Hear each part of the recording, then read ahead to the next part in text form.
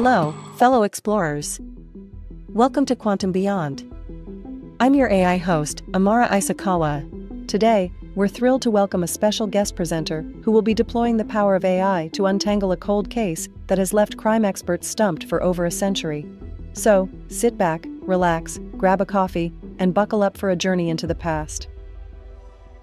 Brace yourselves as we journey back to the eerie dawn of Friday, November 9th, 1888. This date, forever scarred in the annals of history, marks one of the most brutal chapters in the terrifying saga of Jack the Ripper.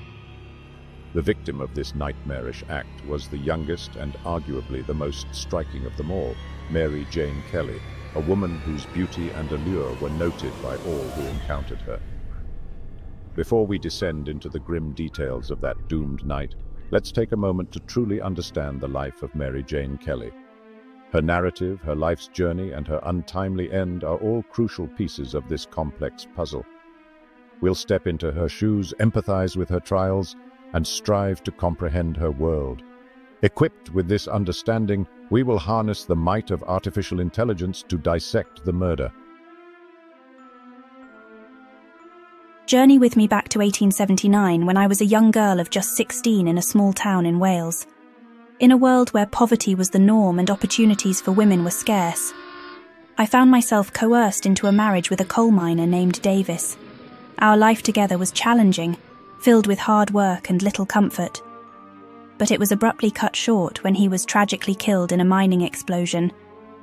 Bereft and without any means of financial support, I was forced to move to Cardiff to live with a cousin.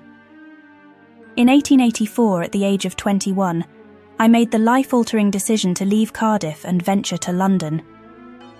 The city was a whirlwind of excitement and opportunity, a stark contrast to my previous life. I loved to sing, my voice echoing off the bustling streets, filling the air as I did my chores, even while simply sitting and watching the world go by.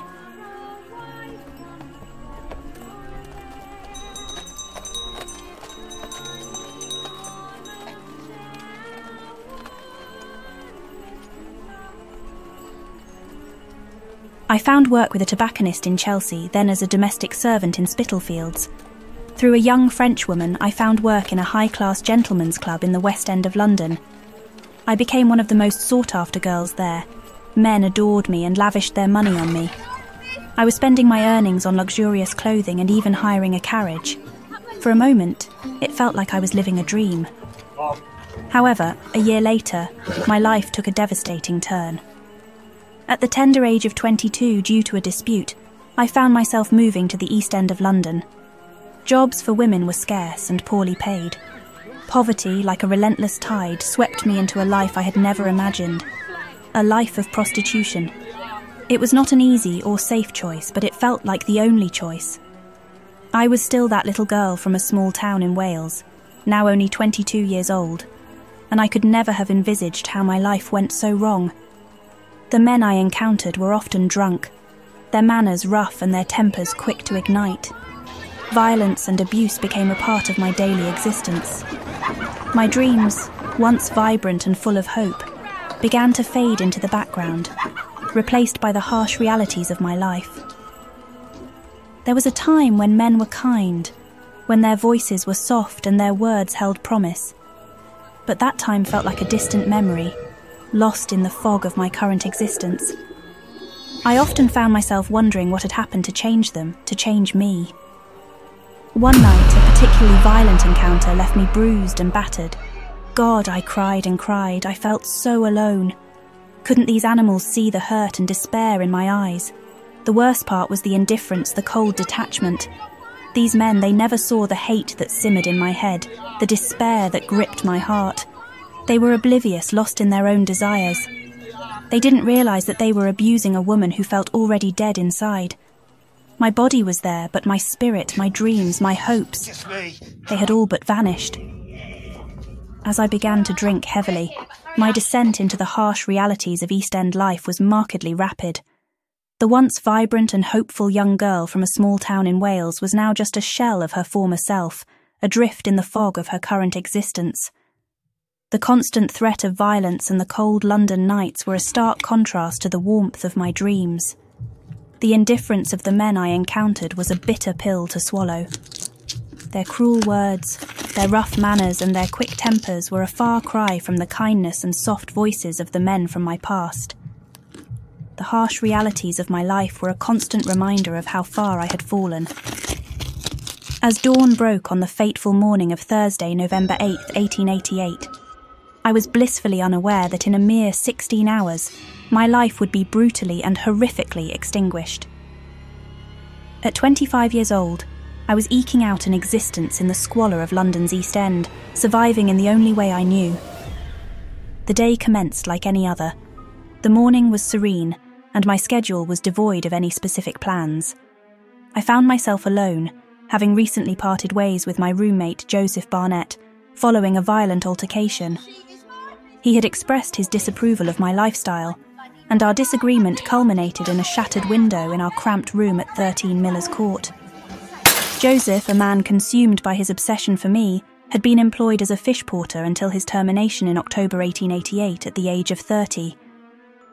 As the day unfolded, Joseph paid me a visit in the evening.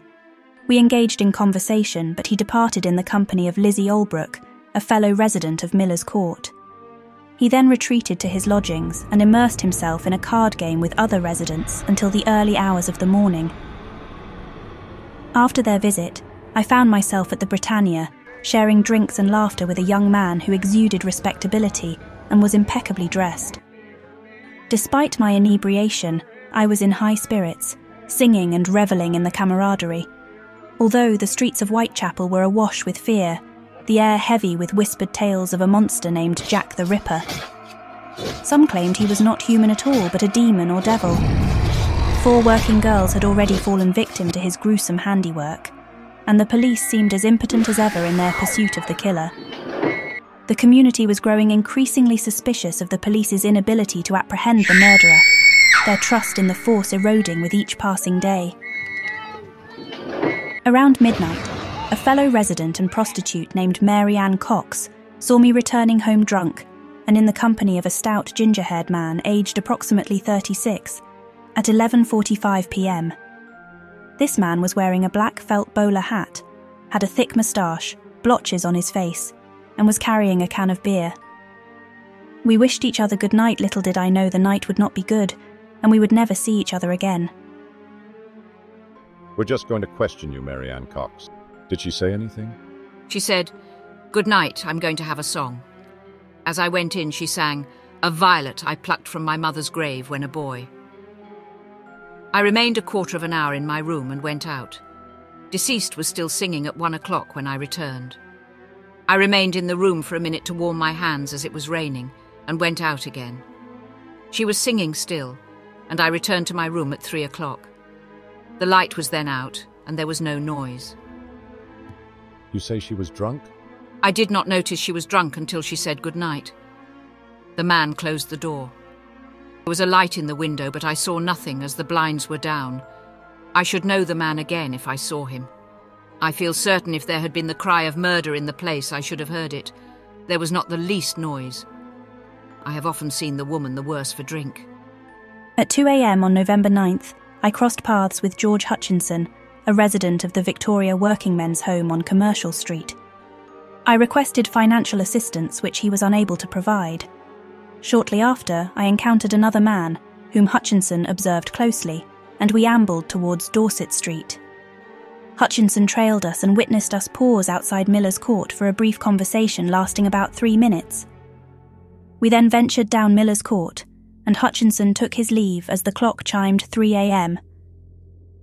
The subsequent events are a blur. Was I alone or in someone's company? I recall preparing for bed, meticulously folding my clothes on a chair and donning my nightdress. I positioned my boots by the fireplace, ready for the coming day. But that day would never dawn for me. The last thing I remember is the glint of a blade and those eyes, those malevolent eyes brimming with hatred and anger. In my most desperate moment of need, I was alone with this monster. I screamed out, praying to God, hoping this terror and nightmare would end. I hoped for a miracle, for the police, for anyone to intervene. I shouted murder as loud as I could, but no one came. There was no divine intervention, no saviour in my hour of need. My last desperate moments were ignored by the world. And just like that, my life was brutally snuffed out, leaving behind a room awash with blood and a city paralysed by fear.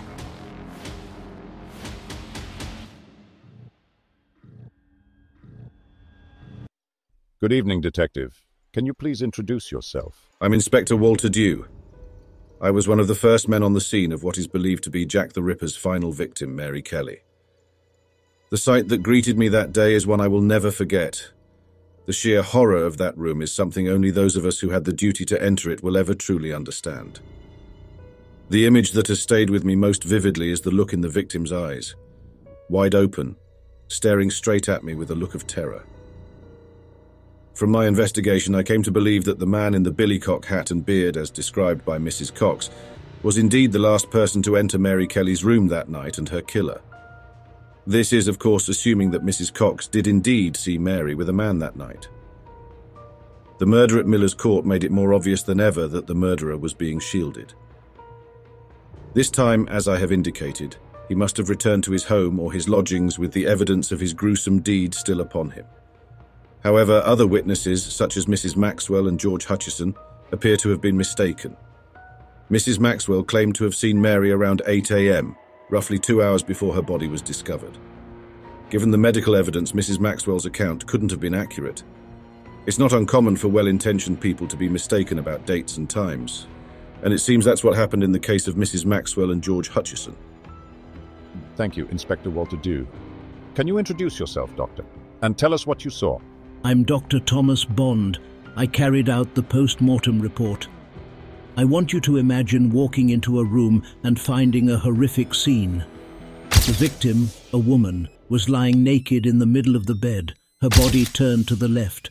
Her left arm was bent across her stomach, and her right arm was resting on the mattress, fingers clenched. Her legs were spread apart in an unnatural way. Her body was brutally mutilated. The skin from her abdomen and thighs was completely removed, and her insides were, well, no longer inside.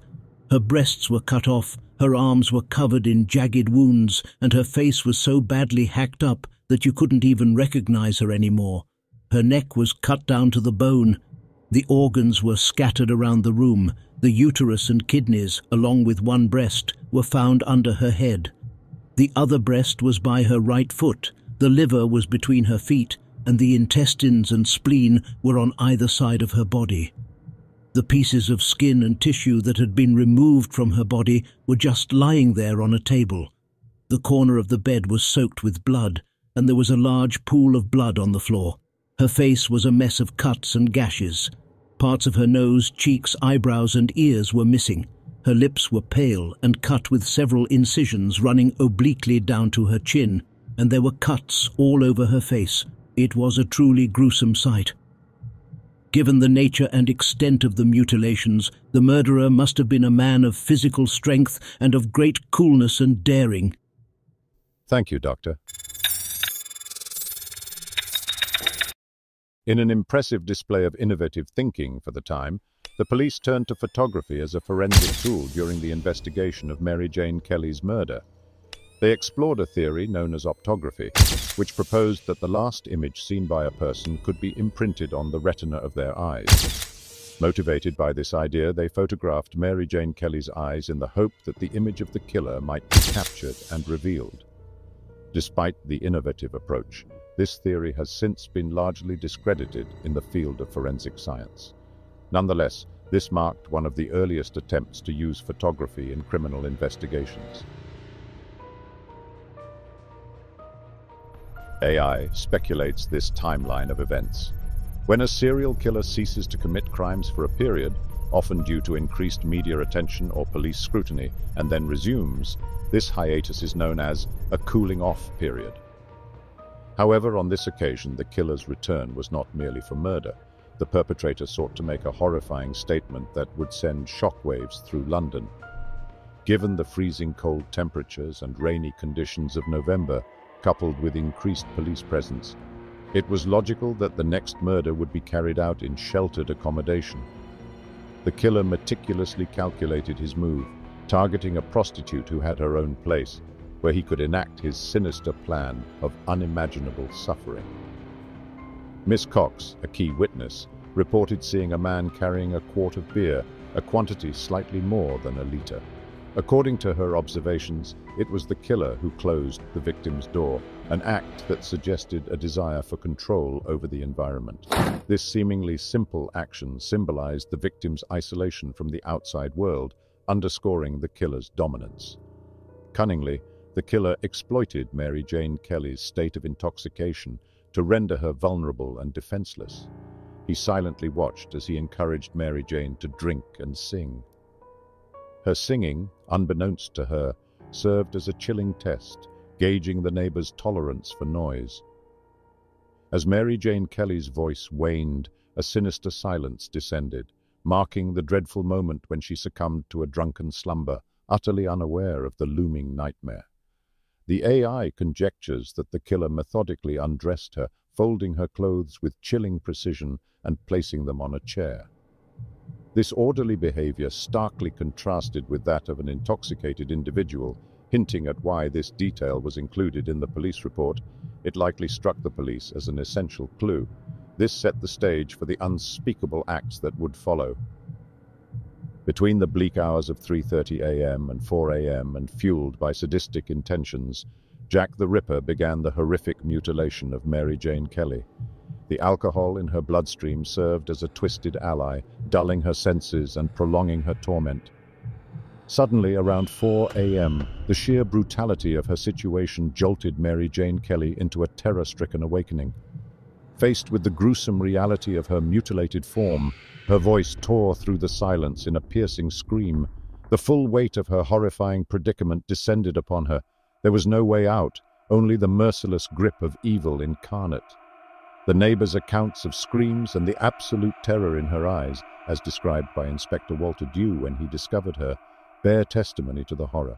Can you even begin to comprehend the depths of terror and despair that enveloped her in those agonizing moments?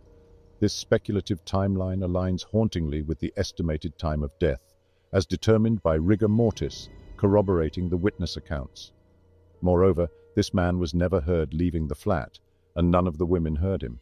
This suggests he wasn't drunk and implies he discreetly and silently exited the apartment, making no noise on the courtyard cobbles as he departed. Our analysis raises the chilling possibility that some reports may have been suppressed to hide the horrific events described to the victim. Given the widespread distrust in the police and the simmering anger, revealing the true atrocity could have ignited a riot. When analyzing the available data, AI systems did not identify either the boyfriend, Joseph Barnett, or George Hutchinson as likely perpetrators of the murders. Hutchinson's testimony, provided 3 days after the event, could have been mistaken for another day, or it might have been an attempt to sell a story. The level of detail he provided, such as the color of the man's sandy eyelashes during a brief encounter at 2 a.m., seems improbable. Some experts believe that the level of detail in Hutchinson's testimony suggests fabrication. There was also a financial motive, as unemployed Hutchinson was paid the equivalent of a month's wages by the police for his help in searching for the Ripper suspect, and he was also paid by the press for his story. As for Barnett, the nature of the crime scene, particularly the extensive blood spatter, would likely have left the murderer covered in blood. Yet, no blood was ever found on Barnett's clothing. These factors, among others, make it unlikely that either of these individuals was the killer. What we can ascertain is that the killer was a man, previously identified as a hedonistic type. He had the ability to put his victims at ease, providing him with the time to fully indulge in his perverse fantasies. He disfigured, dehumanized, and obliterated his victims, with estimates suggesting that such brutality would take approximately 2 hours to inflict. It is said that Mary Jane Kelly resembled more a slaughterhouse carcass than a woman. Some investigators miss the point entirely when they claim that the killer lacked the skill of a butcher or a surgeon in this particular murder. His intent was not to make neat cuts, rather he aimed to desecrate and obliterate his victim's very existence, rendering her unrecognizable even to those who loved her. Hence, Joseph Barnett, who had lived with Kelly prior to her murder, was only able to recognize Kelly's body by the ear and the eyes. Those who discovered the bodies were met with a horrifying sight, something that would shake London to its core and instill fear. This was not just a killing, it was a statement, a message intended to terrify with its absolute brutality inflicted upon a young woman. The modus operandi in the murder of Mary Jane Kelly differs significantly from the other crimes attributed to Jack the Ripper. Firstly, the location of the murder was indoors, in stark contrast to the outdoor scenes of the previous killings. Secondly, the age of the victim stands out. Kelly was only about 25 years old, while the other victims were in their 40s. The level of mutilation in Kelly's case was also far more severe, and the time spent on the crime was considerably longer, suggesting the killer had more time and privacy. These differences raise questions about whether the same individual was responsible for all the murders, or if Kelly's murder was the work of a different killer. Now it's your turn. Is this the work of an individual or a group that thrived on notoriety and aimed to surpass the horror of previous crimes, hence the differing witness statements of the suspects? Could it be a group with differing skills trying to outdo each other when the time permitted? Leave your comments below and we will analyze them. Any further facts you have that could help eliminate further suspects will be appreciated. Thank you for watching. We'd love to hear your thoughts on this topic, so please leave a comment below. Join our community of curious minds and future explorers by subscribing, liking, and sharing our videos. Together, we'll uncover the hidden gems of the universe and beyond. Until next time, fellow explorers, remember that there's always more to discover in the quantum beyond.